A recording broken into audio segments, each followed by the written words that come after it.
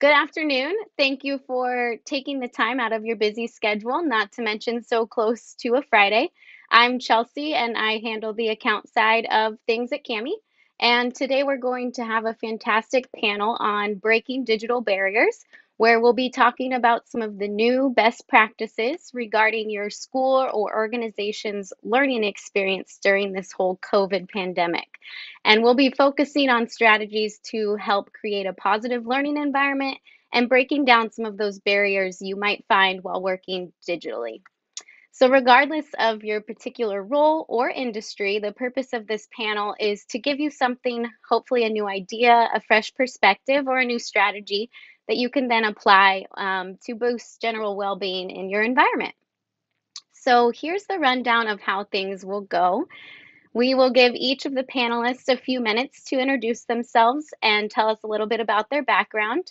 And then we've got a few questions for each speaker to kickstart a discussion about their experiences navigating some of these high level challenges and trends that are arising in today's world, and specifically when it comes to mental well being in the workplace.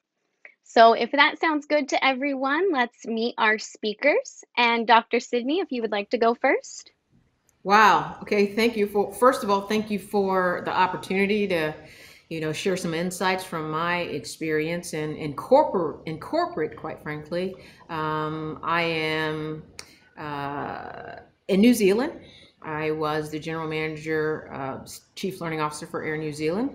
So that was a exciting opportunity for me.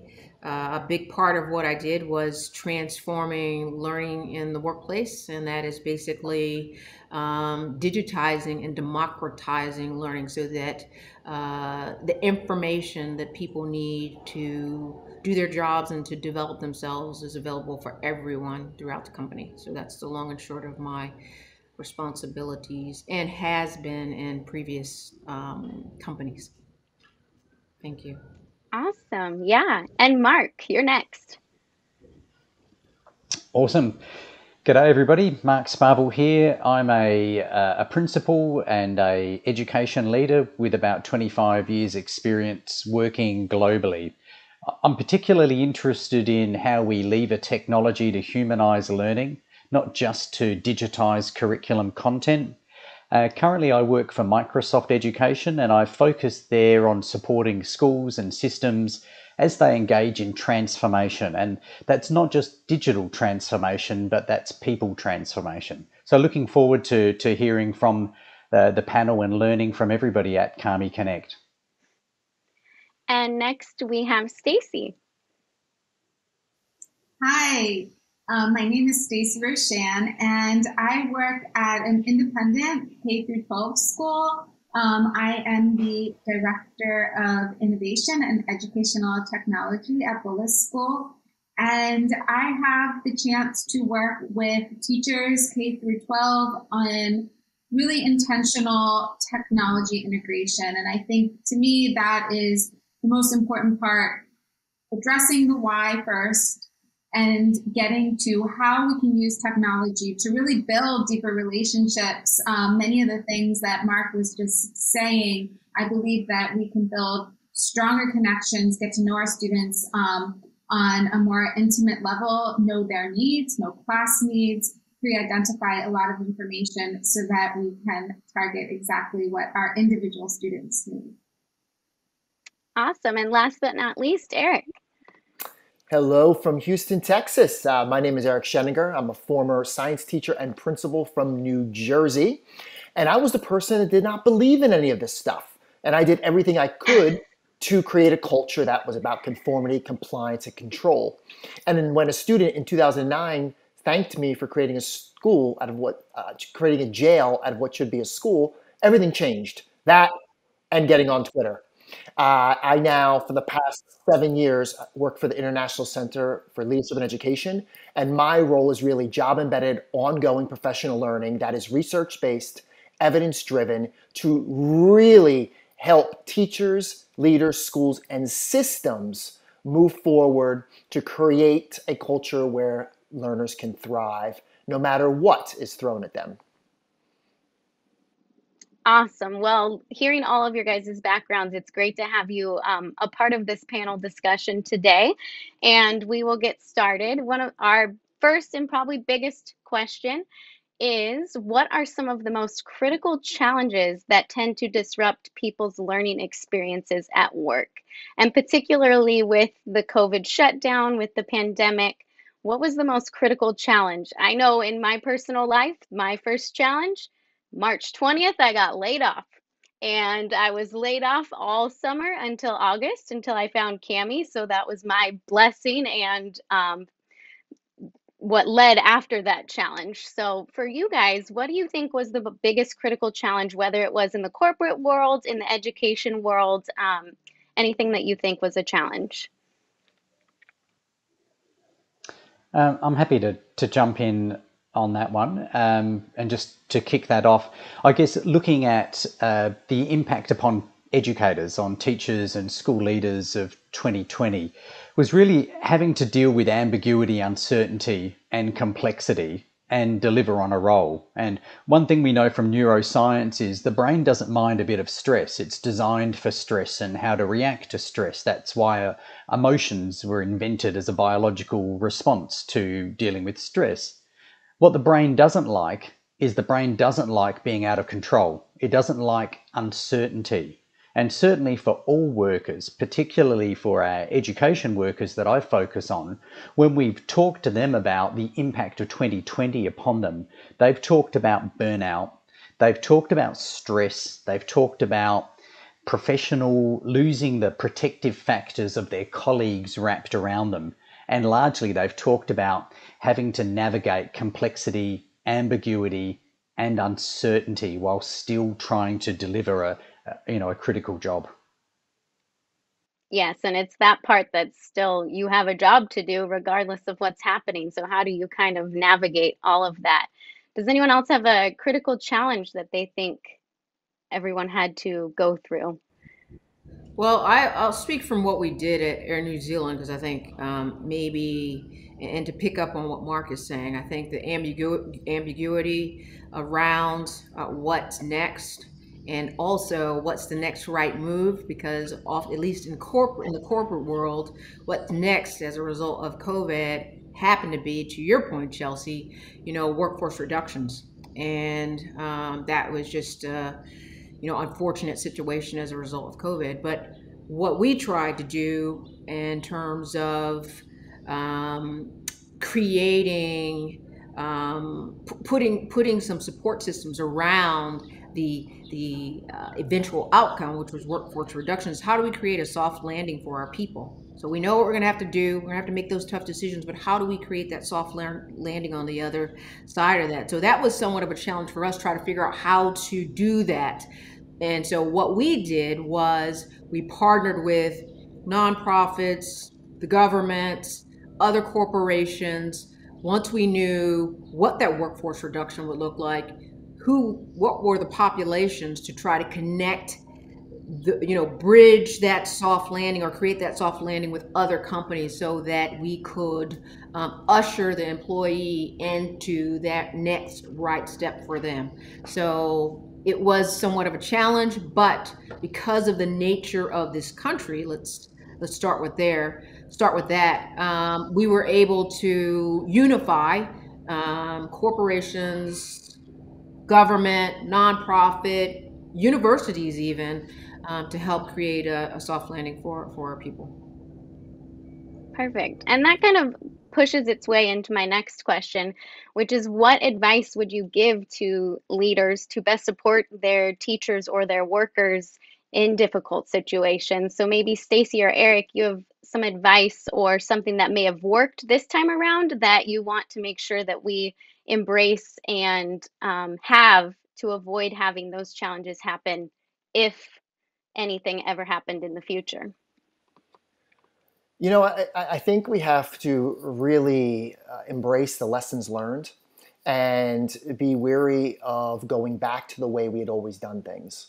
And I think the pandemic has really disrupted what we've done. And, we think about all the different challenges from equity to no one being prepared for this, how we use time, the social emotional aspects of learners and adults. But as I think if we look right now, it is, what are those opportunities? Those opportunities to really rethink what we've done. And let's use equity, for example. Prior to the pandemic, from a pre-K through 12 lens, most education was all kids doing the same thing, the same way, at the same time.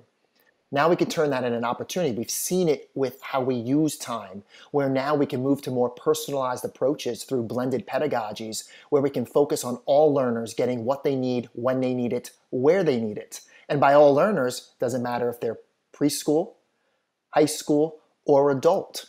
And I think the future is bright because we do not know what's going to come down the pipe. But two things are certain. If we want a future-proof learning for all kids, we need to empower them to think, and we need to have them apply their thinking in relevant and meaningful ways and understand that time is fluid. I love that. And Stacey, do you have anything to add that you think? Yeah, I feel like we have been in this emergency response, a very stressful situation for a full year now. And, none of this has, none of the situation, though there have been opportunities, I think there are opportunities for what's to come. I feel like what happened is that we needed this emergency response too quickly, and that's not the way to design any lesson, right? So like for me as a teacher, most of my success has been because I've done a really slow, intentional rollout. Even when I talk about flipping my classroom, like it was an 8-year process to get to where I got to, where I felt really good about it. And I think that slow, intentional redesign of lessons, starting with why you're making the change, leads to really incredible outcomes. And we couldn't identify problems to then build solutions. We kind of had this problem that was an immediate need at us. So I'm excited about the work that we have to do next, which will be taking some of the things that have worked really well, thinking about that. We also have to get rid of some stuff, and just finding and really thinking very intentionally at this next step.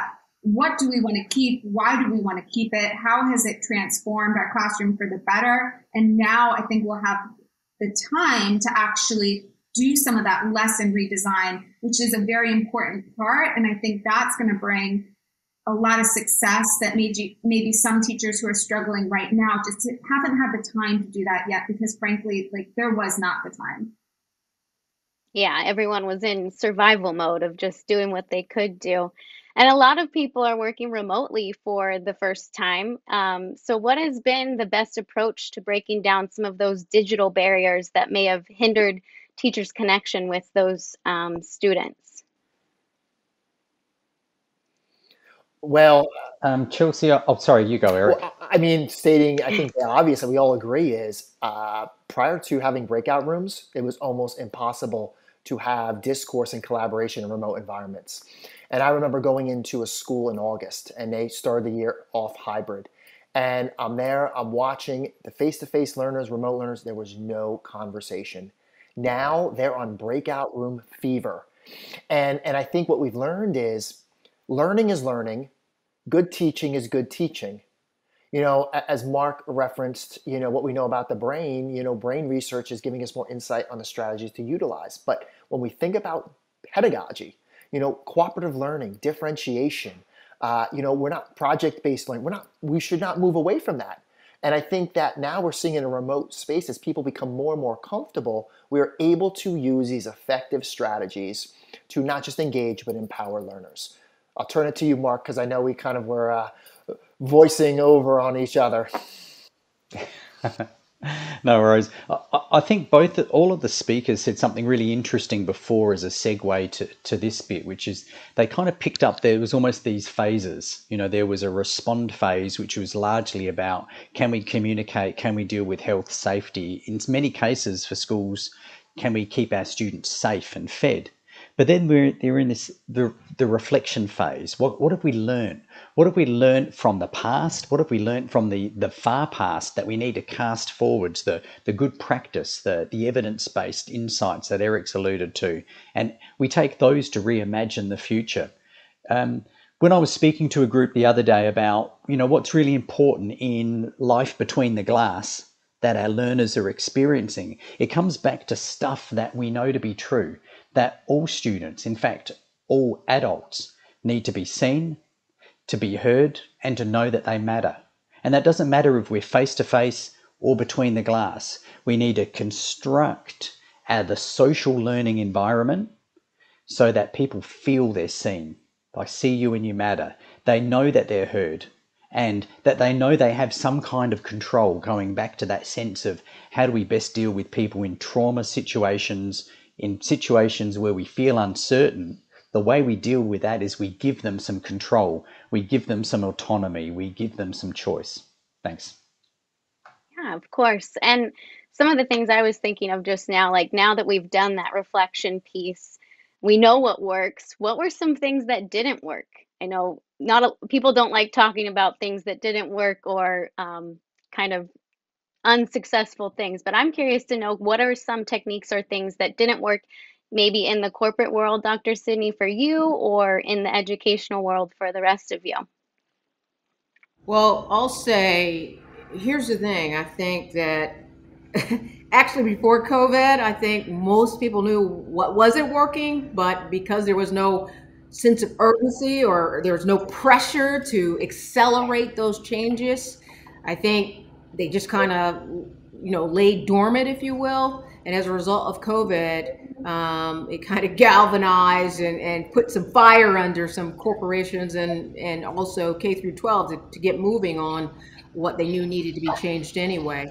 What didn't work, I think, at least from a corporate standpoint, is most organizations, at least corporations, we have a business continuity plan. In an emergency, you do X, Y, Z.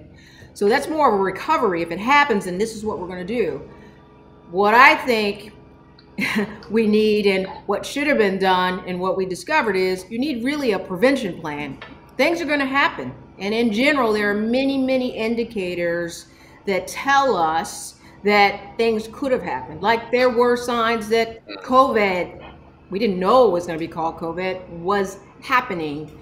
There are signs, and that there are places that are earthquake prone. It may happen. Are you ready for that? So I think this was, an opportunity to see that, the business continuity plan didn't work as well as, we wanted it to work. And what we learned from that is we need more of a prevention continuity plan rather than a business recovery continuity plan.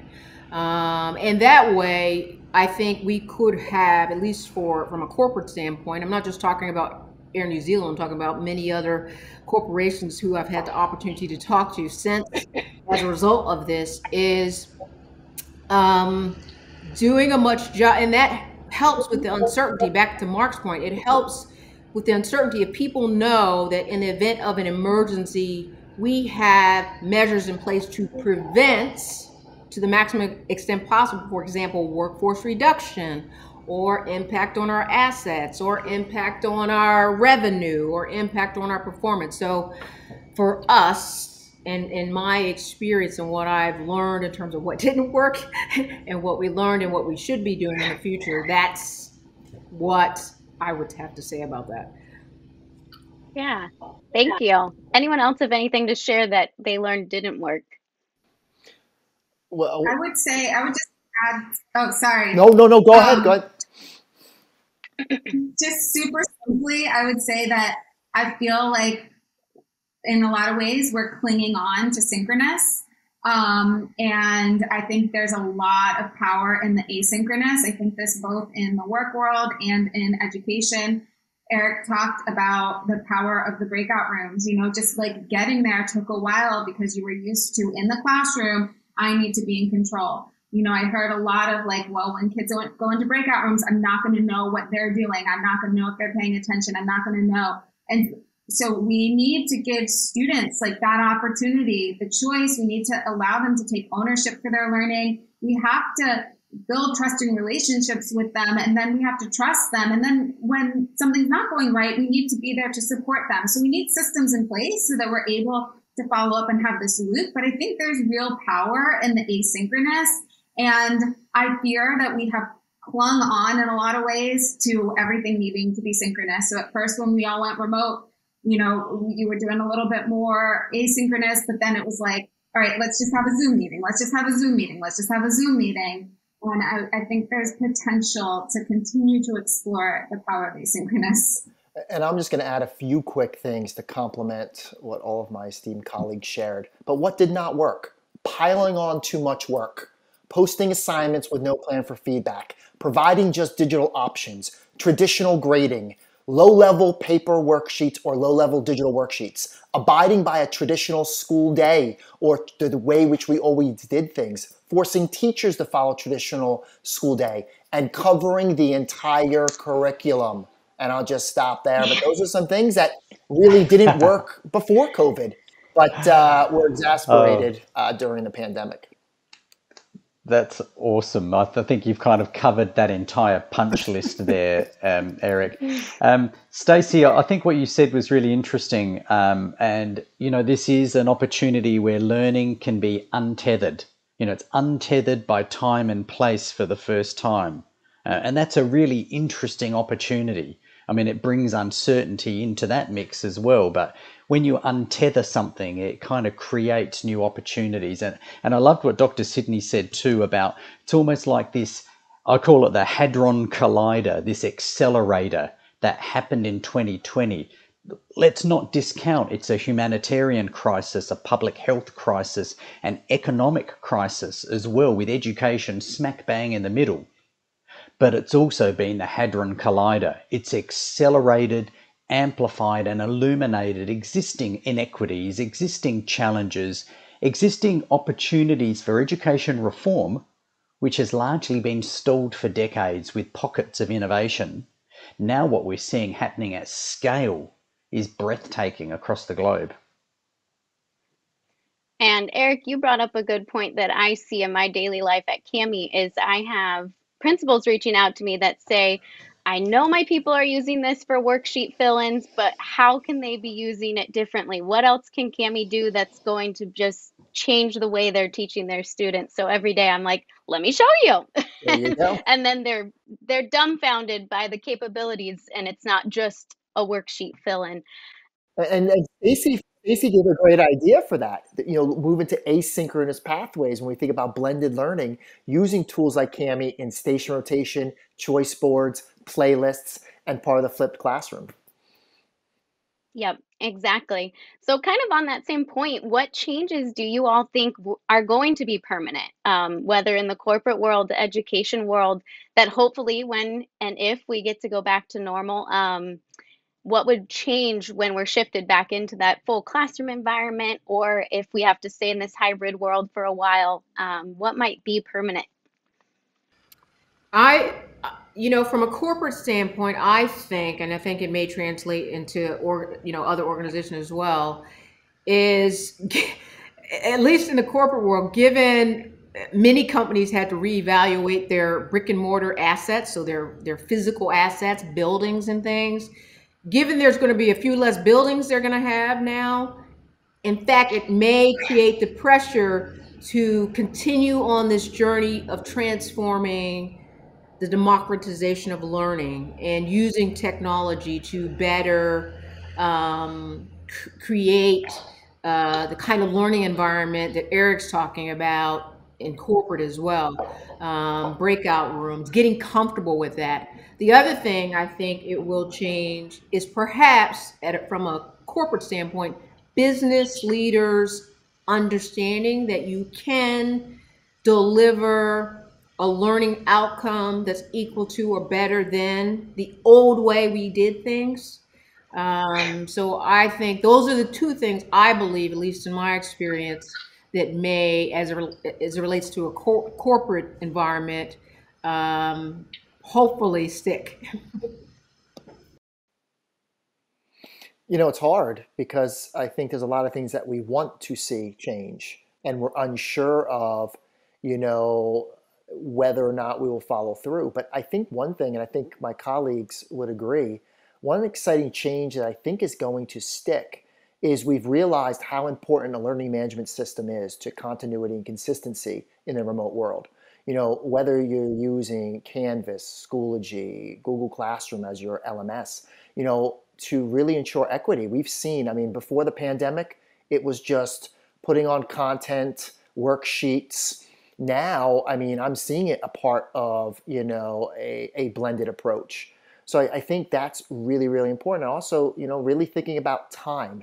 What I would like to see out of this is getting rid of seat time, Carnegie units, the traditional school calendar, because we've seen how kids can flourish and adults can flourish if we get rid of those rigid structures. Yeah, I think also just providing platforms for all different students to express themselves. So I think that we've seen it loud and clear that some students, they will speak up on a Zoom.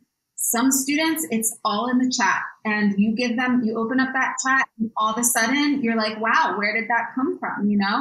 And why aren't we always providing a chat for them, for the ones who need a moment to formulate a response, who might be better typing it out before they say it out loud?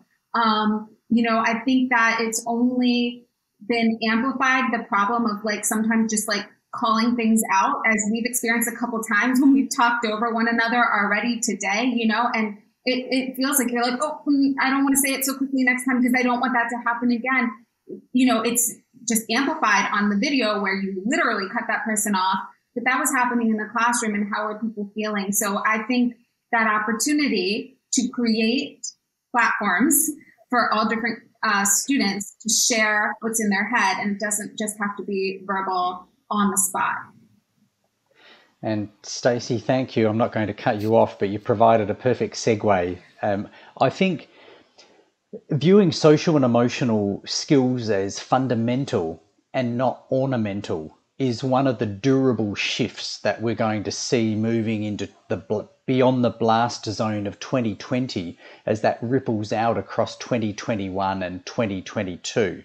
And I think along that, what we're seeing is we're going to see this reprioritization of skills, and if you like, skills and also dispositions. Here's something that's I found really interesting. There are some students, many of them have been very successful across 2020, and the Education Endowment Fund in the UK did a study to ask, well, why were these kids successful? And they were successful because they happened to possess a certain set of social and emotional skills that allowed them to deal with the complexity and the ambiguity and the change, and to deal with others in a social setting. At the same time, McKinsey and Company Global Institute released a study in April of HR professionals across the globe asking what skills were missing right now in the workforce, right now, from the perspective of HR professionals. And as I looked at these two unrelated lists, it seemed the exact skills and dispositions that successful students in 2020 possessed were exactly the same set of skills and dispositions HR professionals did not currently have for the world of work.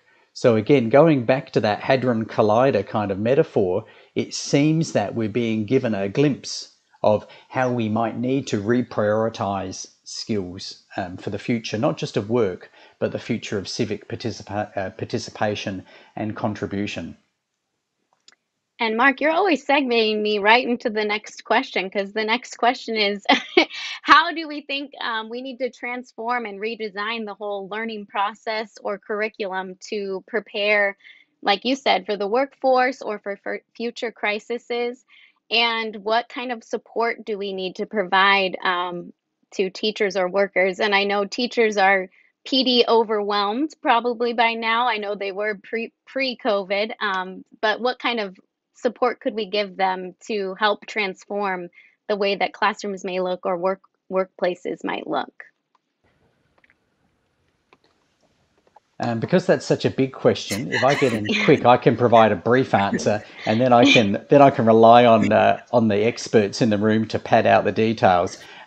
My number one tip here in what do we do is look for the root cause of success.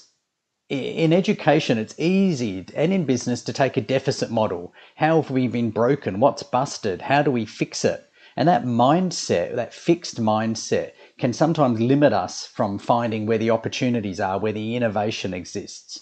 So my recommendation, whether it's in classroom, school, or system, is to find who has been successful, how have they been successful, what's the root cause, and get more of that, rather than a deficit view, which is we all need to be doing something different.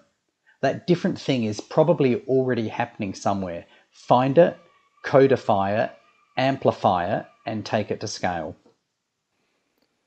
As I think about the parts of that question, I kind of go back to something else about a lesson learned and what we hope to see.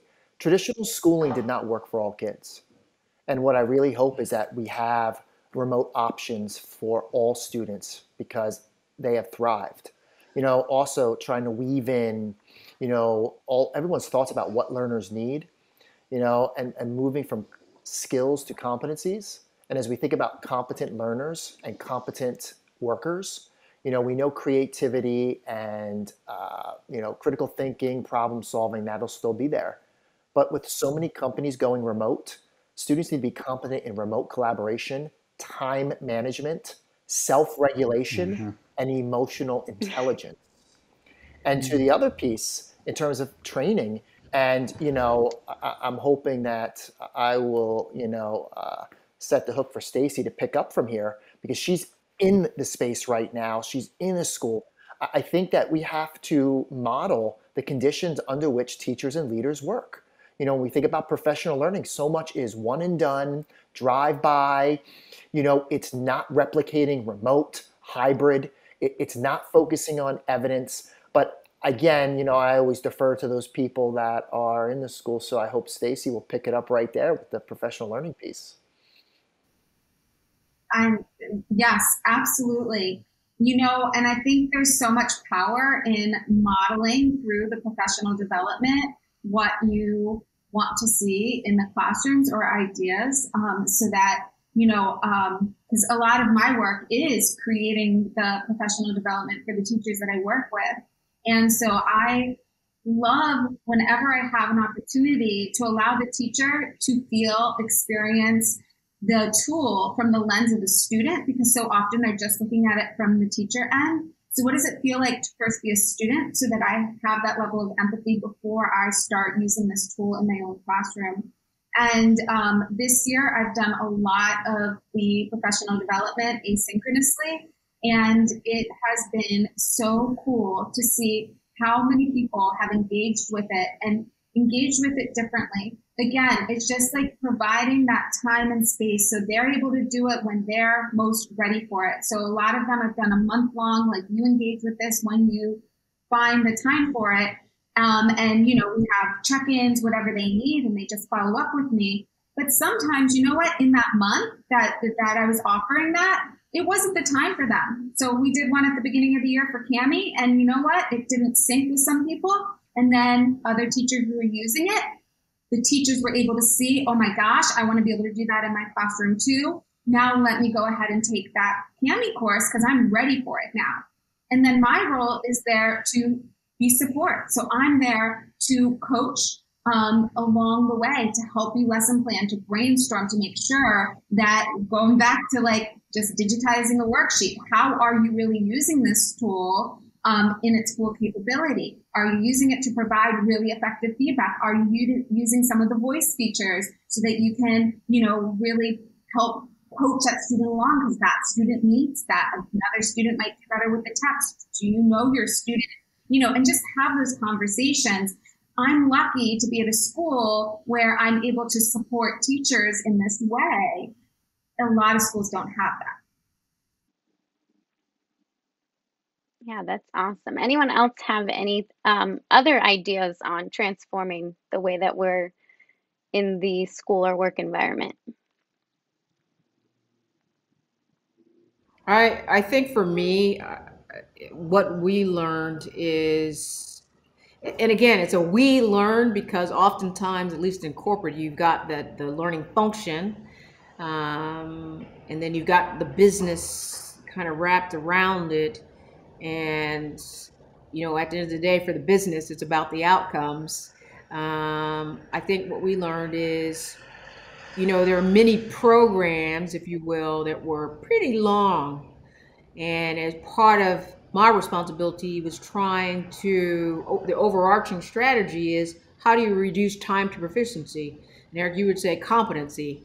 And what we discovered is during COVID, oh my goodness, it's amazing that we could actually get people reduce the time to proficiency by 80%, right? Because we need people to be competent like yesterday. We don't have 6 weeks to train people to be competent to answer a phone, right? Or to check in a bag or to check in someone at the counter. Imagine that we can actually do that in a very small amount of time, and the individual actually be competent enough to actually do the job.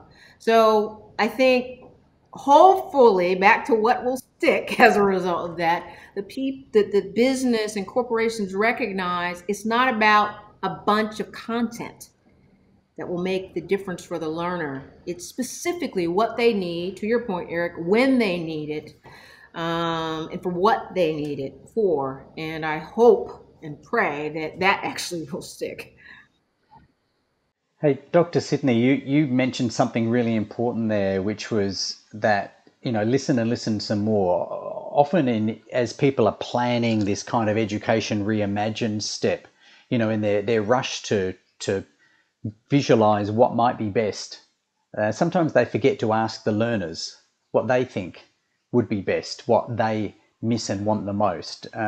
We just finished a survey which bits have been published and more is coming down the line, where we asked kids, thousands of kids across a number of countries, to reflect upon their experience about what they missed the most, what benefits they found, what they would like to see in terms of learning moving forwards. One thing that came through really strongly was the critical function, the role of the teacher was being amplified through this. The students were saying clearly, we don't want our learning to be automated, but we do want to have autonomy. And we really like our teachers to give us feedback. And we love our one-to-one, our close personal connection with our teachers. We want that. We want more of that. So listening to the learners and valuing that they have perspectives about how they learn best and what they see as important is critical, because we know that, emotions are the gatekeeper to cognition, attention, and motivation.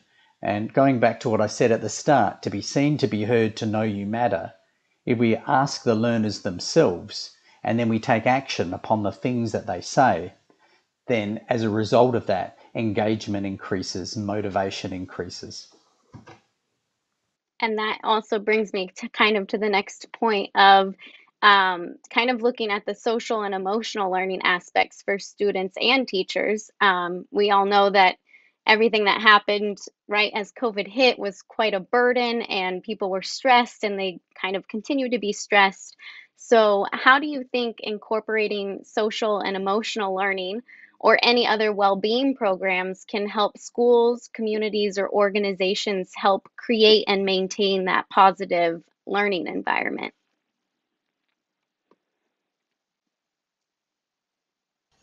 Well, I like what Mark has been talking about. I actually wrote this down, to be seen, to be heard, and know you matter. I think that's important, even with the increased use of technology. I think one of the things we did here in the midst of our own lockdown in New Zealand is, as a lead, there was a app, not an app, but a notification system created that, I would get a notification on a scale of 1 to 5, Sydney, how are you feeling today? And so if I put 1 being not so great and 5 being great, if I click 1, it immediately goes to my manager, and my manager would give me a call. Sydney, how are you doing? Right? If I'm great, then I'm not going to get a call. But the point is, yes, we're in lockdown. Yes, we're using technology, but using a phone is technology too, but making that phone call, having a personal connection with your people, just to reach in and see how they're doing.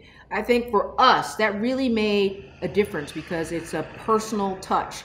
It's the same kind of approach that we use for a customer, three touch, where a customer feels like, oh, they're paying attention to me, they're listening to me, they're connecting with me, and that means something to me. So therefore, I'm probably going to fly Air New Zealand again because they really connected with me. And that is one of the things for Air New Zealand we're lauded for, the customer experience, because we do exactly that. And we try to take that same approach and connect better with our employees during our lockdown and since, quite frankly, because that's a practice I think that the leaders recognize. You know what?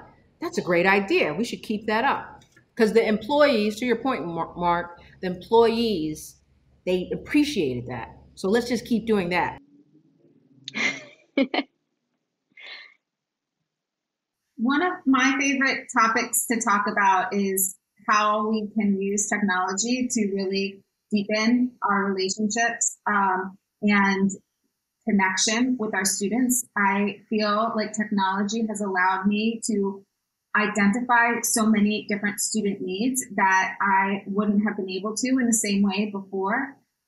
For example, when I start my lesson and I start an Impaired Deck, I can do something very simple, just like, a check-in, how are you doing today? And I can get that sense of how they're doing. When students aren't answering the Pear Deck, I can see, it tells me right at the bottom of my screen who's not responding. And, that's not a way to punish the student because, you're not responding to it, but it's an opportunity for me to have a follow-up conversation with that student and see what's going on, because there's usually something going on. And so again, it's that idea, we'll go back to that idea of like, I see you, I hear you, you matter. Like I see that you didn't participate today. I know that you normally do. Like, what's going on? And so then when I follow up in that way, when I realize it right away and follow up with the students, they know that, I'm doing it because I care and it's in their best interest. And that's another way that we start to build trust there. And I just think there's so many different, again, like, how do we hear from all different voices? How do we hear from all different personalities? How do we make every student comfortable responding in a format that best fits them? When I was a student in the classroom, raising my hand, being the first one to respond, I mean, that just is not the best format for me. I mean, even today, like, I love doing a conversation like this, but I know that I'm not fully present for everything that every person is saying here today, because at some point you say something that speaks to me. I know that I want to speak next, and I start formulating this response in my head. And so I'm not totally hearing everything that you're saying anymore, just because that's the way that I am. If I was able to type some of this stuff up before, it would make the contribution different. So it's not to say that it's not very important for me to still have this skill, because it is, but sometimes just providing different platforms so that my best, like, I can always be at my best and I can always hear at my best. Just recording this, I can look back on this recording later, so that's going to help me as a learner. Maybe for other people, they just don't need that. So anyway, I'll move along to the next person. As I listen to everyone, the common thread is empathy, and how we lead and learn with an empathetic lens. And as I'm listening, the key terms that come to my mind from everyone is compassion, grace, but also flexibility. I spoke to a student 2 weeks ago, and I never had this opportunity. And it happened because a teacher was showing me first semester grades. And the first semester grades were not good, 20s, 30, 40. And then she showed me the second semester, and this was in high school math, 99, 97, 80. And so I didn't know what the student's grade was at this time. And I said, hey, do you mind if I ask you some questions? Because that's how I learn. I want to really learn what's going through the students, teachers, and administrators I work with.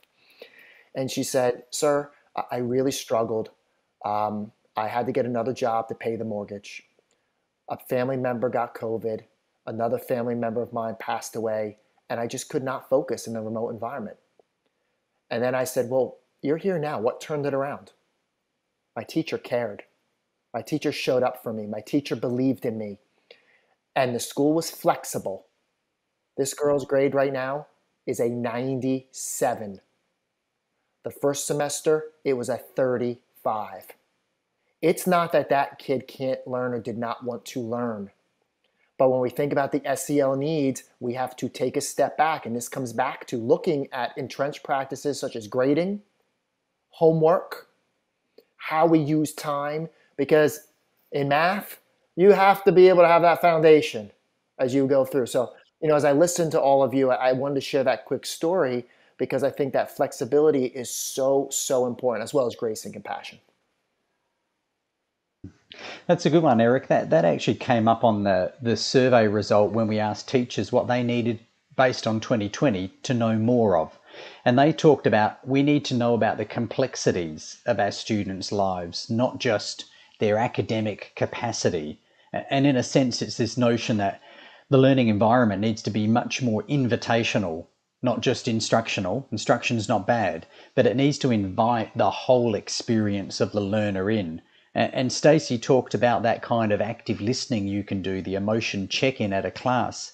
What technology lets you to do is to engage in listening at scale.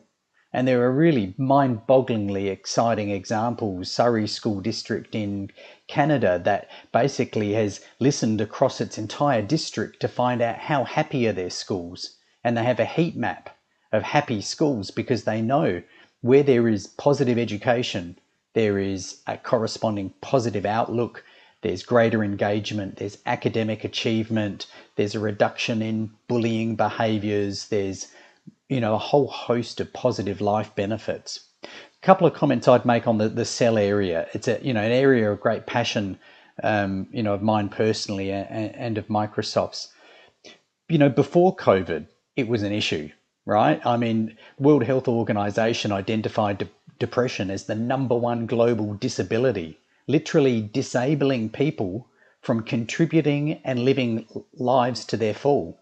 1 in 5 students before COVID identify as having a mental health issue, and that's across all countries.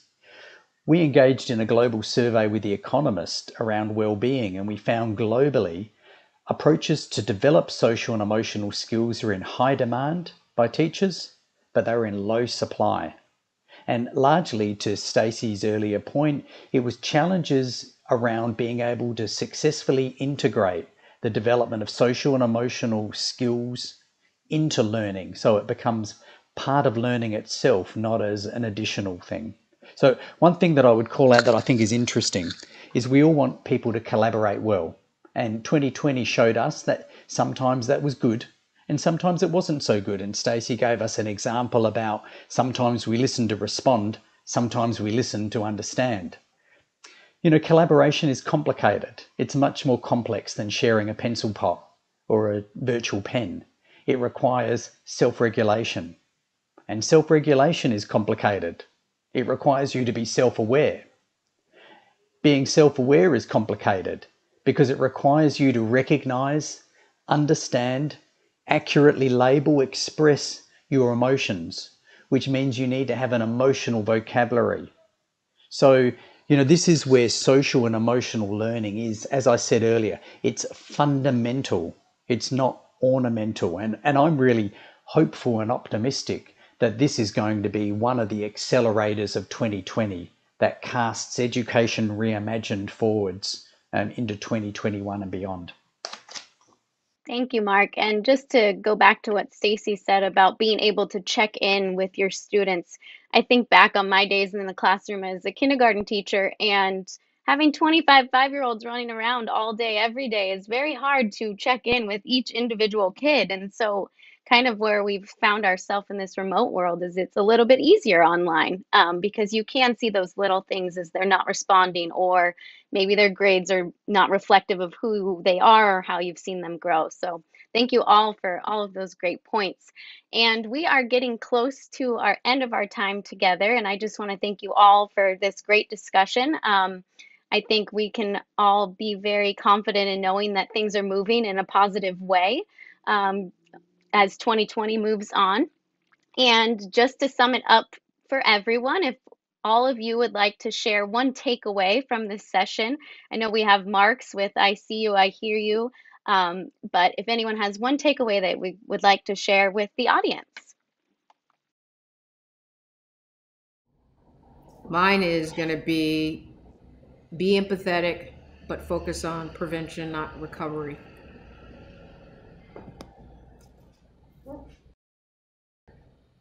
Mine is a simple thank you. Thank you for showing up. Thank you for being there for your kids. Thank you for being there for each other. Thank you for all that you do to balance your personal and your professional lives. Because I think those of you that are in the trenches in education, you've shown the world that why education is the noblest profession and how important it is to success in a global economy. So thank you, everybody. For me, I would just say, how are we creatively looking to technology to provide platforms for all students to really express themselves, and then also opening up opportunities for them to share in a way that they need to share and that feels comfortable for them. Cool. And I would just say to the educators, joining Kami Connect, practice self-compassion. This is 2020 was tough. 2021, we're feeling more optimistic, but we're still cautious. Let whatever it is that you've achieved this day to this point, let that be enough. Practice self-compassion. I love all of that. And thank you, Eric, Stacey, Dr. Sydney, Mark, all of you for joining me today. And thank you to our audience for tuning in. If you want to hear more from our panel or ask them more questions in the future, you can follow them on Twitter and you can read more about them on our Kami Connect page. Thank you all so much for tuning in.